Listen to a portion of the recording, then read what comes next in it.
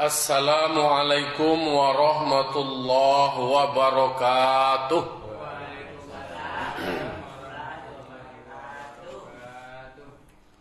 Alhamdulillah. Alhamdulillahi rabbil alamin wa bihi nasta'inu ala umurid dunya waddin. Wassalatu wassalamu ala ashrafil anbiya'i wal mursalin wa ala alihi wa sahbihi ajma'in. Ashhadu an la ilaha illallah wahdahu la syarikalah wa ashhadu anna Muhammadan abduhu wa rasuluh sallallahu alaihi wasallam la nabiyya ba'dah amma ba'du. Qala rabbi shrah li sadri wa yassir li amri wahlul 'uqdatam min lisani yafqahu qawli. Bapak-bapak, ibu-ibu, kaum muslimin dan muslimat, jamaah subuh Nurul Jihad yang dimuliakan Allah Subhanahu wa taala. Puji serta syukur marilah selalu senantiasa kita ucapkan atas kehadirat Allah Subhanahu wa taala, karena Allah lah yang memberikan kita nikmat, Allah lah yang memberikan kita karunia, kita bisa bergerak, kita bisa melangkah, bisa tibu awak ke surau, itu adalah karena rahmat dan karunia Allah. Maka wajiblah bagi kita mensyukuri atas segala nikmat yang Allah berikan. Karena tidak semua orang yang mendapatkan hal yang sama seperti kita kok. Maka jika kita bersyukur, Allah akan berikan tambahan nikmat kepada kita. Salawat dan salam kita mohonkan kepada Allah, semoga disampaikan kepada arwah junjungan kita, bergelarkan kepada Al-Amin, bertitelkan kepada Habibullah, akhir segala nabi dan imam segala rasul, berjuang untuk kita umat supaya kita bisa selamat sampai kita di akhirat, lalu kemudian kita mendapatkan rahmat. Itu berkat daripada syafaat yang Allah berikan kepada Nabi Muhammad, dan kita akan menerimanya sebagai umat Nabi Muhammad.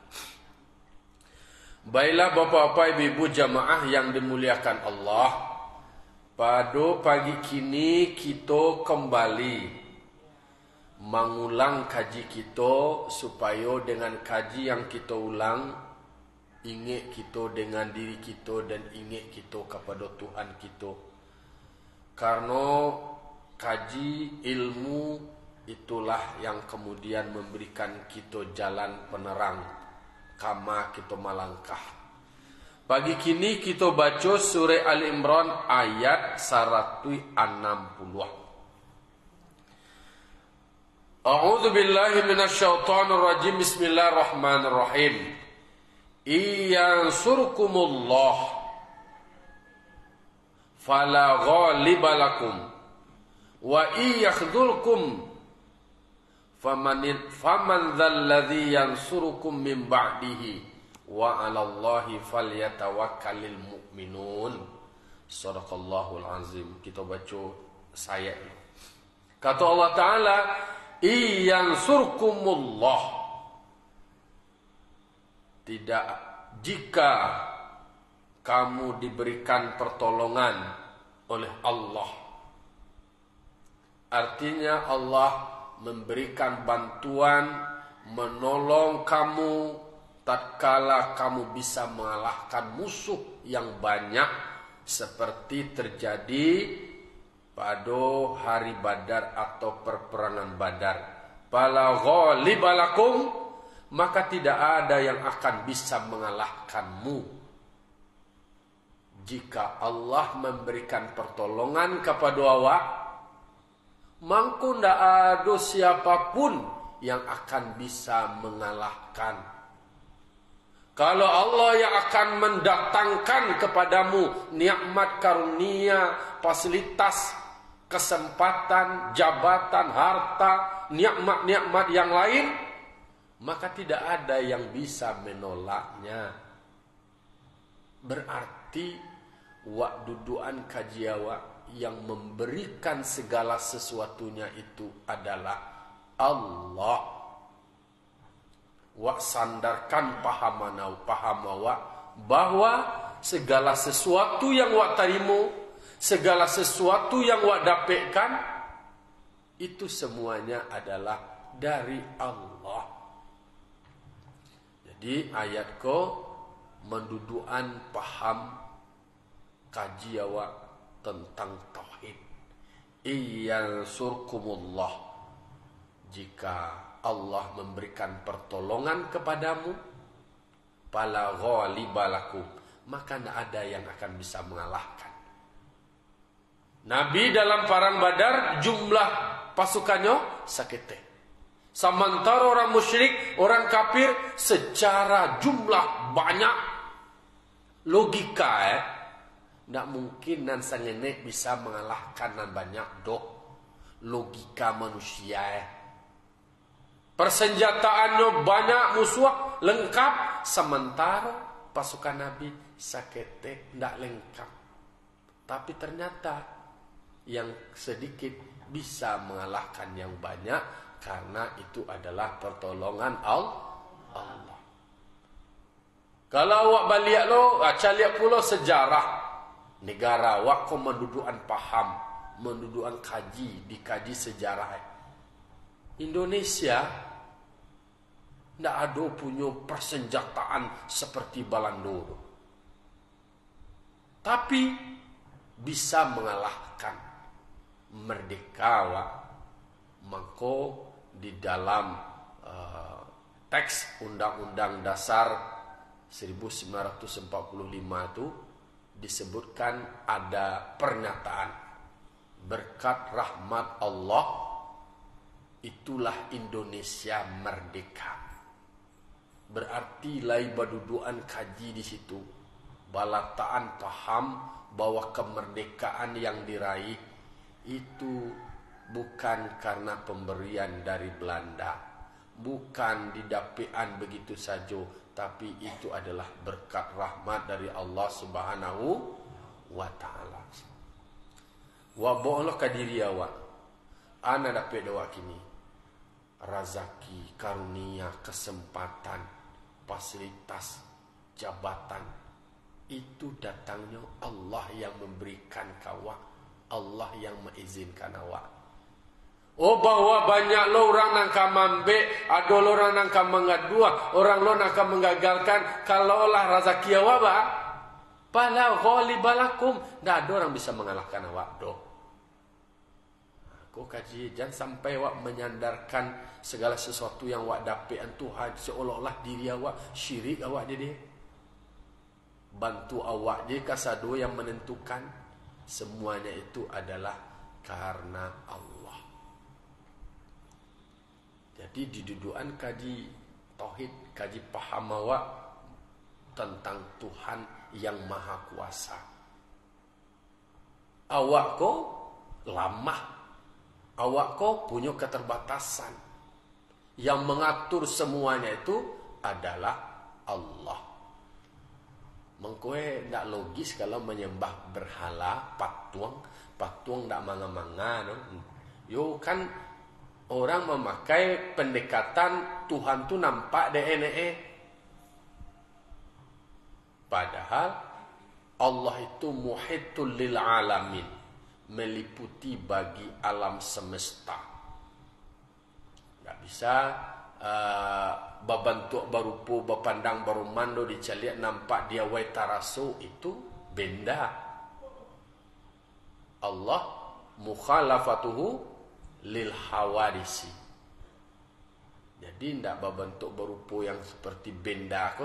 Kan ada orang bertanya saja dulu pertanyaan-pertanyaan yang disampaikan oleh orang musyrik itu kan nabi-nabi, tidak sekedar kan Nabi Muhammad itu, mulai dari Nabi Musa, Nabi Ibrahim, pertanyaan itu di mana Tuhan, bantu Tuhan. Nah, kalau ada lo seluruh kok Aduh Gus Dur sama agama-agama lain bagai garah ya. Keciknya kalau orang Buddha ko nyo dakek di Tuhan aja. Bukti dakek boh. Nyo panggil Om ke Tuhan Om Santi Om je. Panggil Om. Itu cek kami ko orang Hindu tu orang Buddha tu. Kami ko dakek di Tuhan kami je. Sehingga kami ko memanggil Om je. Berarti seolah-olah dakek itu kedekatan dari panggilan. Om je panggil Om aja. Dulu lalu kemudian kalau orang Kristen, justrunya lebih dakek lo lah itu. Lebih dakek lo lah itu. Bukti dakeknya apa aja? Hanya panggil Bapak kah baik kah Tuhan aja. Bapak Tuhan. Bapak Tuhan Yesus. Ini betul kecilnya menyebutkan dakek. Kalau yang Allah tu memang sudah disebutkan, wa idza salaka ibadi anni fa inni qarib, apabila hambaku bertanya kepadaku, jawab aku tu dekat. Ujibu da'watad da'i idza da'an falyastajibu li wal yu'minu bi la'allahum yarshudun. Maka berdoa lah. Jadi kalau memanggil azan tu nak memanggil Tuhan, do cuma istilah memberitahu muazin, memberitahu ke orang banyak bahwa waktu sholat sudah masuk. Nah, jadi mangkonyo ditegaskan bahwa tidak ada pertolongan yang didapatkan meskipun awak dalam kondisi terjepit, dalam kondisi sulit, kecil orang nak masuk akal. Kalau pertolongan Allah tu datang ke awak, you salam mai awak. Kan petang waklah mengaji dalam ayat sebelumnya ketika Allah datangkan kantuak, ternyata dengan kantuak tu datang tak salam mai. Kita contoh lah ternyata kantuak tak kalau jadi naik pesawat dia kira pesawat dia tumpang tu jatuhlah namanya atau salam mai. Itu jalankan Allah yang menyelamatkan sehingga melalui kantuak nanti jadi kayaknya. Kita ambil iktibar. Mangko kita dudukan raso di situ, raso batuhan. Allah Maha Kuasa. Karena kekuasaan Allah, keesaan Allah, keagungan Allah, dan awak mendapatkan karunia Allah sebagai hamba, maka awak membutuhkan untuk supaya awak bisa dekat dengan Allah dan awak menyembah Allah.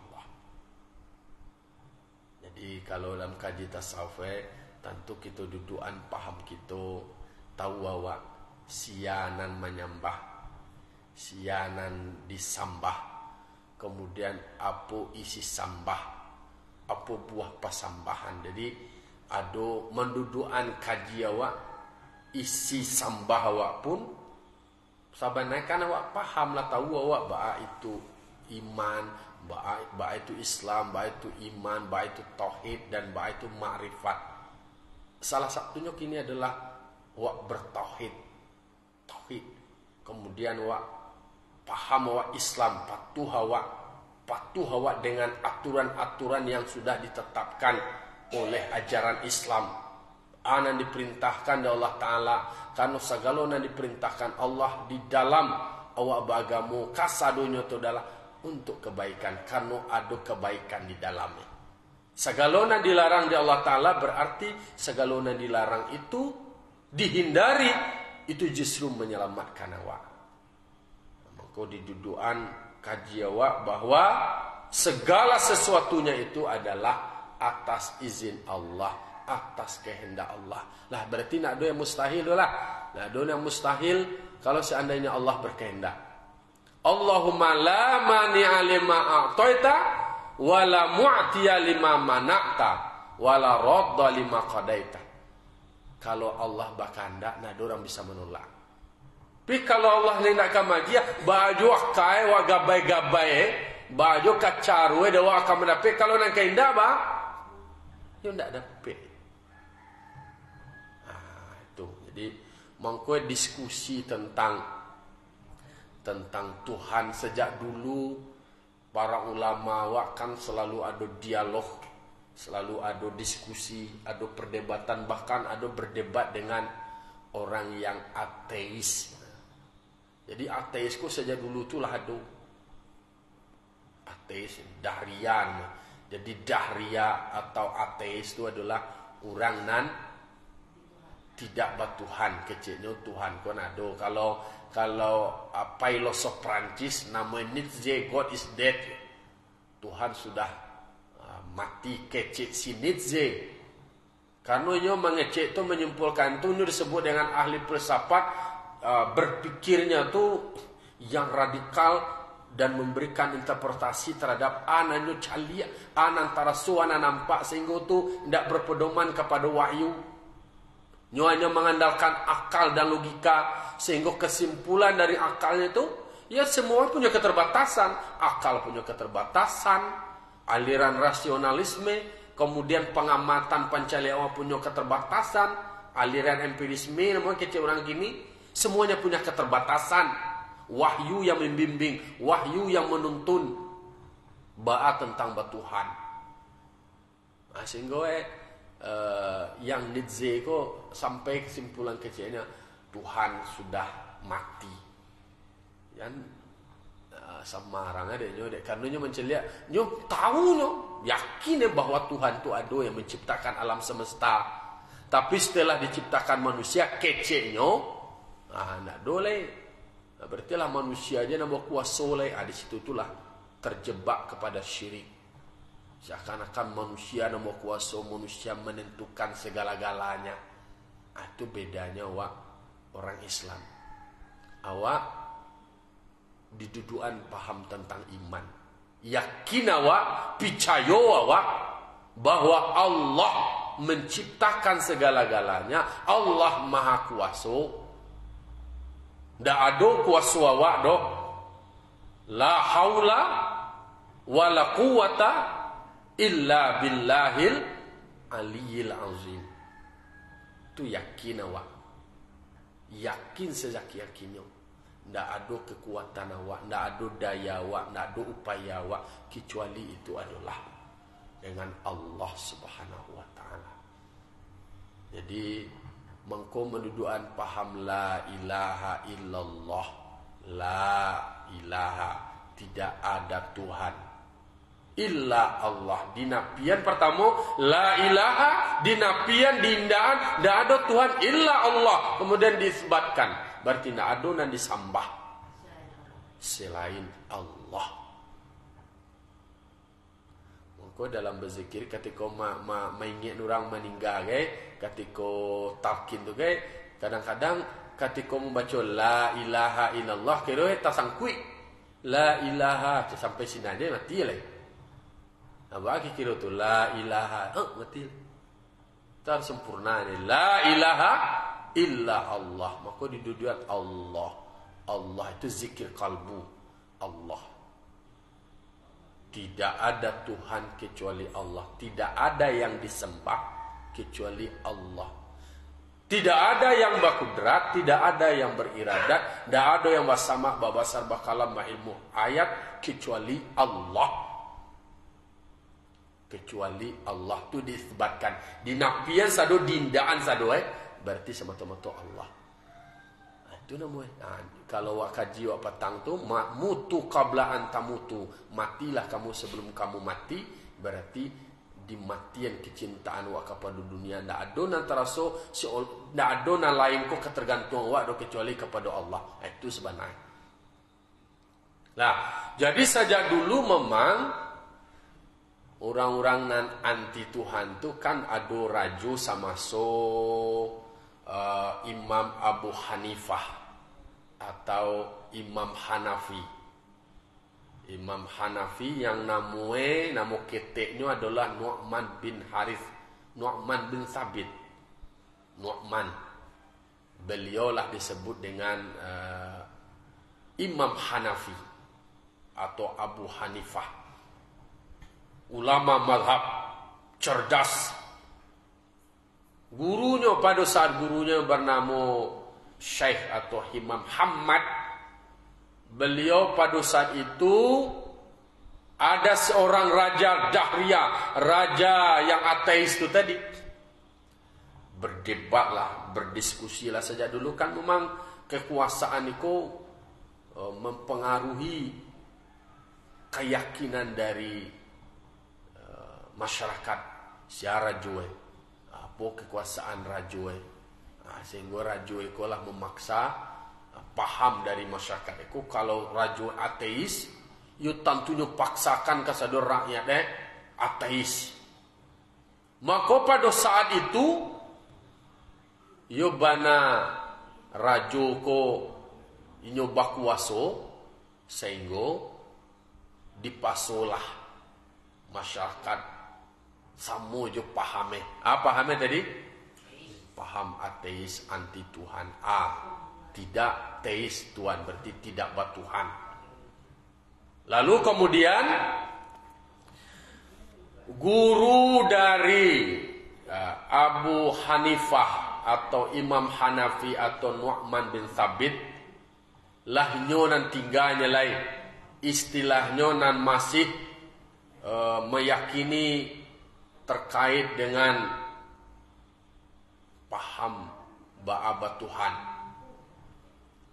Lalu kemudian pernah gurunya kau tadi bermimpi beliau bermimpi ada rumah gadang pakarangannya laweh. Di situ ada tanam-tanaman, ada buah-buahan. Lalu kemudian rumah laweh perkarangan halaman rumah laweh lo tumbuh di situ tanam-tanaman, pohon-pohonan. Lalu kemudian di sudue ada bebe, atau bebe itu B2 nan B2 ko memakan tanam-tanaman atau buah-buahan nanado itu tadi. Anak tinggal lagi dek kano dimakan dek bebe ko B2 ko tadi tinggal puntung lagi. Pohon-pohon ko tadi ya. Ayo puntungan nama tu pangkai itu lagi. La anu deh dikui saja tinggal puntung apa sawah anu itu. Umbinya lagi lah tinggal kene lagi. Lalu kemudian datanglah singo dan kemudian membunuh babi ko tadi. Nan guru dari Abu Hanifah ko yang Syekh atau Imam Hamad ko beliau bercerita tentang mimpinya kepada anak murid. Karena pada saat itu Rajoko menantang para ulama untuk berdebat tentang Tuhan. Takeo sadoe, kalah ka sadoe. Bicara soal Tuhan. Dadona bisa mado ilai. Sehingga kato nak tanyo nak tajawe lai. Kato nak tajawe tanyo nak tapambarian sehinggalah terbentuk opini di masyarakat seolah-olah paham dari Rajo Konan Bana, paham dari Rajo Konan Batu tentang masalah Tuhan. Tuhan kau nak nampak mengeluh akan meminta ke Tuhan yang tak nampak. Tak jaleh dah. Abah lu carua menyembah sesuatu yang tak jaleh. Sehingga lah terpengaruh masyarakat dan tak ada yang bisa berani mendebat. Hanya tinggal ulama guru de Abu Hanifah. Dan Hanifah ku masih ketek beliau baru Imam Hanafi. Masih ketek.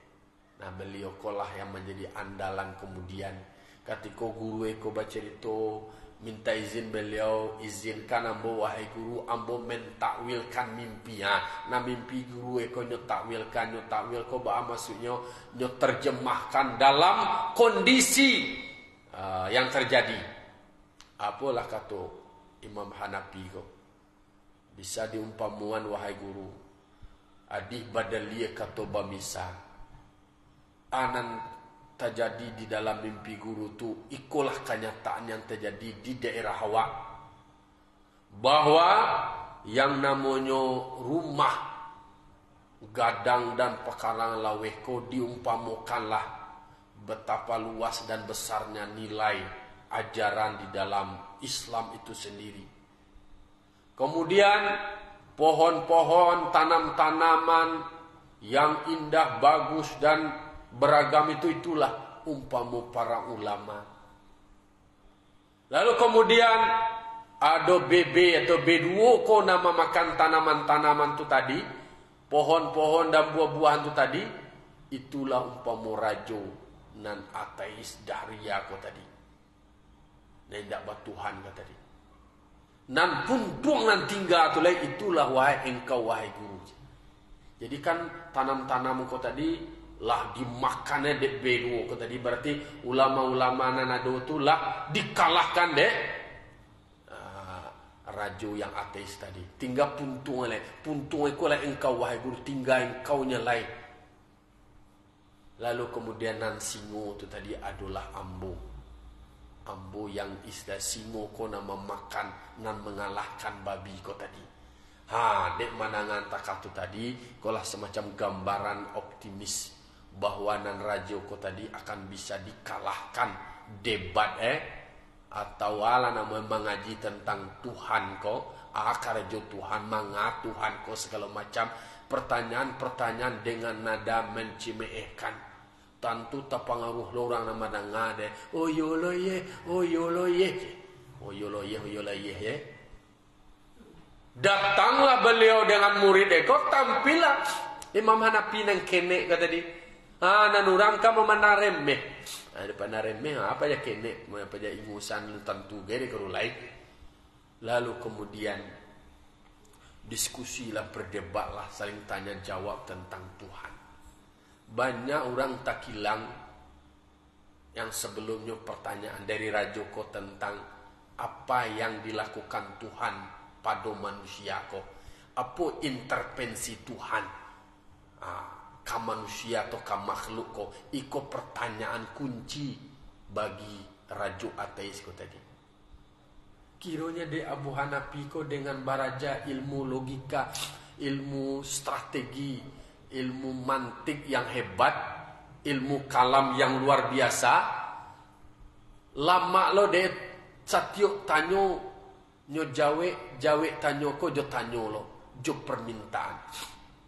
Katikonya mengejian tentang karajo Tuhan, usulan dari Abu Hanifah lo, kata beliau, wahai rajo, kalau pertanyaan engkau apa karajo Tuhan kini ko, tak aku sajalah untuk menjawab pertanyaan itu. Engkau nak sedang duduk di singgasana atau di tampik kursi kerajaan engkau, untuk supaya diberikan jawaban, tagaklah engkau ke mimbar dan nambo, kini beko akan duduk lo di tampik yang sudah ditentukan. Dek karena permintaan tak kata patuhnya rajo banyak. Ayolah turunnya di singgasana, lah tagak di podium tu, di panggung tu, dijawab langsung di Abu Hanifah. Pertanyaan tadi, apa kerja Tuhan? Kerja Tuhan kini adalah menurunkan engkau dari singgasana, tagak engkau ke tampik podium kau dan nambo duduk di sikoko kini. Takat tu je jawabnya langsung sekali. Allah yang menggerakkan, Allah yang membuat inyo tu turun dari singgasananya, itu adalah gerakan dari Allah. Allah yang menjadikan segala sesuatunya itu. Mandanga penjelasan seperti itu, tentu penontonku tentu riuh loh, tepuk tangan, bersorak-sorai dan segala macam. Memang tamanuang guru beliau mencari Imam Hanafi kecil ke, tanya tulah bisa mengalahkan B2 ko tadi, ketik baru. Jadi iko nan didudukan dipahami bahwa segala sesuatu itu la taharaka syai' illa biiznillah. Tidak terjadi segala sesuatu semuanya adalah kecuali dengan izin Allah. Manduduan paham di sini tua dijelaskan di dalam surah Ali Imran ayat 160. Iyang surkumullah fala ghalibalakum. Jika Allah memberikan pertolongan kepadamu, kalau Allah nangka menolong, Allah nangka menyelamatkan, Allah nangka mendatangkan, Allah yang akan memberikan, tak ada orang akan bisa menolong air. Qulillahumma malikal mulki tu'til mulka man tasha wa tanzi'ul mulka mimman tasya wa tu'izzu man tasya wa tudhillu man tasya biyadikal khairu innaka ala kulli syai'in qadir. Allah yang mendatangkan kemuliaan, Allah yang memberikan kehinaan. Sianang kau menjadi raju, sianang kau pangki, sianang orang ka pilpres gay, orang ka pemilu gay, orang kaiko nan kan menjadi presiden itulah jalan. Nan awak kau menjalani ikhtiar. Jadi tidak perlu eboh batang kaparang bacaka ibu ina. Ebe ko ebo cakak kerana bakawan bakawa aku mengalah mencibi ya wale. Makanya di duduan kaji bahwa segala sesuatu itu adalah karena izin Allah. Allah yang berkehendak. Allah yang menentukan segala-galanya. Innallaha ala kulli syai'in qadir. Sesungguhnya Allah atas segala sesuatu maha kuasa. Lalu lanjutan dari ayatnya, wa iyyadzulkum faman dzalladzi yansurukum min ba'dihi. Jika Allah yang memberikan kehinaan, ndak degih di Allah pertolongan doh, seperti terjadi pada perang Uhud. Kan dua tu cerita itu, cik di perang Uhud, cik di perang Badar. Di perang Badar Allah Ta'ala berikan pertolongan. Di perang Uhud Allah Ta'ala tidak berikan pertolongan. Bajalannya di perang Badar didatangkan para malaikat sehingga jumlah musuh orang musyrik yang banyak bisa dikalahkan oleh jumlah yang sedikit. Sementara di perang Uhud melalui jalan menggambarkan tentang perilaku dari pasukan yang tergiur oleh ghanimah harta rampasan, tidak patuh terhadap arahan Nabi. Itulah akibat dari ketidakpatuhan karena lalai, istilahnya karengkang lah namanya, menyalahi perintah Nabi. Digambarkan Allah Ta'ala pada ayat sebelumnya, wa tilkal ayyamu nudawiluha bainan nas. Demikian hari itu diputarkan, kadang di atas, kadang di bawah, kadang menang, kadang kalah. Itu jalannya. Tetapi segala sesuatu itu adalah atas izin Allah. Allah yang memberikan pertolongan, tidak ada orang bisa mengalahkan. Tapi kalau Allah memberikan kehinaan, kalau memang tidak diberikan pertolongan dari Allah Ta'ala, ialah terjadilah namun kegagalan. Tapi jalannya, jalurnya tadilah disebutkan. Disitulah rahasianya. Maka ketika nikmat yang Allah berikan kepada awak menjadi orang syakir, bersyukur, kemudian ada ujian yang Allah berikan kepada awak, maka awak harus sabar. Antara sabir dan syakir. Syakir ko orang bersyukur, sabir ko adalah orang yang sabar.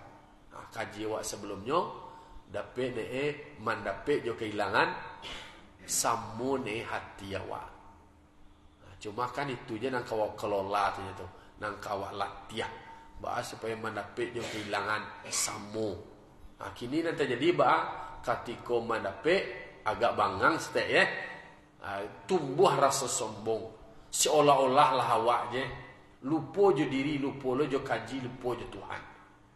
Ketika dapat ujian, wayoi, pakiak-pakiai, tangih-tangihi, baru kadang-kadang ada rasa sadar, menyesal dan segala macamnya. Makanya dijelaskan memang begitulah perputaran hidup. Ketika awak mendapat nikmat, awak syukuri. Ketika dapat ujian, awak bersabar. Karena memang ketika dapat kemenangan, dapat keberuntungan, berarti Allah memberikan pertolongan kepada awak. Kalau alulai berarti Allah uji. Dalam ayat-ayat sebelumnya berarti diuji siapa yang bertakwa dan siapa yang bersabar. Sinalah dilatih ketakwaan. Faman dzalladzi yansurukum min ba'dihi, maka siapakah yang akan memberikan pertolongan kamu setelah demikian? Kalah wak, gagal wak, terhina wak, tidak ada yang memberikan pertolongan kawak kecuali semata-mata Allah. Allah yang memberikan pertolongan kepada awak. Lah, jadi mangko dengan demikian mendudukan kalimat la ilaha illallah. Tidak ada yang akan memberikan pertolongan kecuali Allah. Tidak ada yang memberikan awak kekuasaan, kudrat awak kecuali Allah. La haula wala quwata illa billahil aliyyil azim. Nana awak kuako nado dayo awak do. Nado payo, nado kekuatan, nado bisa mangamangan, nado na bisa awak panggaan do. Nado yang bisa awak andalkan. Awak ko kasadonyo akan fana, awak ko akan lenyap, awak ko akan punah. Dari kuwe awak dulu menjadi lama, dari tagok menjadi kandu. Dari mudo kinilah tuo, dari cegak-cegak kinilah saki-saki. Pokoknya lah sado bakurang dewa. Itulah nawa manusia makhluk. Ndak ada nang kekal dewa ada. Jadi dari alam tu je bisa beraja. Anak kerpanggaan, anak kadi egoan di dalam diri awak. Kecuali wak sadarkan balik bahwa diri awak punya kekurangan, kelemahan dan keterbatasan. Allah yang maha kuasa. Makanya awak memang wa 'alallahi falyatawakkalul mu'minun, maka kepada Allah hendaklah awak bertawakal. Nah, boleh selain Allah tidak. Awak bertawakal kepada Allah. Allah lah yang kemudian memberikan hal yang terbaik kepada awak. Berhusnuzon awak, babaya sangko awak. Nah, jadi teori yang disampaikan oleh Rasulullah SAW dengan teori kehidupan waktu jelek disebutkan bahwasanya Allah itu akan memberikan pertolongan kepada orang yang suka menolong. Disebutkan juga innallaha fi aunil abdi makanal abdu fi auni akhi. Sesungguhnya Allah akan memberikan pertolongan kebaikan yang amat banyak kepada hambanya sepanjang hambanya itu juga berbuat baik kepada saudaranya. Jadi itulah jalan undang-undang itu. Undang-undang sosial awak, undang-undang kaji awak, lah disebutkan di dalam kaji awak. Allah itu akan berikan banyak pertolongan kawak sepanjang makanal abdu fi auni akhi. Sepanjang awak menolong lo masyarakat, usana awak, ini akan menerima lo kawak. Allah yang memberikan pertolongan kawak melalui jalur-jalur tertentu. Jadi syukuri awak terima kini ko, itulah jalur yang terbaik yang Allah berikan kawak. Meyakini bahwa kadang-kadang mungkin ndak dapat dok pangke, ndak banyak haratu kini. Kadang-kadang itu namanya lamaian. Beko banyak lo haratu tak kasak labah lo, beko ongih lo kolai lupa lo je Tuhan. Jadi kini kondisi awak kini ko merasa cukup awak dengan apa yang Allah berikan. Wak syukuri itu najali iman awak terjago, amaliyah awak terlaksana dengan baik, ibadah awak. Makanya kesimpulan dari diskusi awak pada pagi kini bahwa apa yang awak terima kini, apa yang awak dapatkan, semuanya itu adalah pemberian yang terbaik dari Allah. Berhusnuzon awak, karena begitulah cara-cara terbaik yang Allah berikan. Kalau diberikan samulo awak tekanan di orang tu, kadang-kadang awak nak siap. Di orang tu kuatnya dari godaan, kuatnya dari terpaan angin dan badai. Dan awak agak goyang-goyang, baru mendapat, baru bekolah kambang-kambang je katia awak. Lebenca awak mensyukuri anak-anak kini, kemudian awak tetap rendah hati. Dengan rendah hati membuat awak sadar diri bahwa awak ko ndak ado nang kadi panggaan kodoko.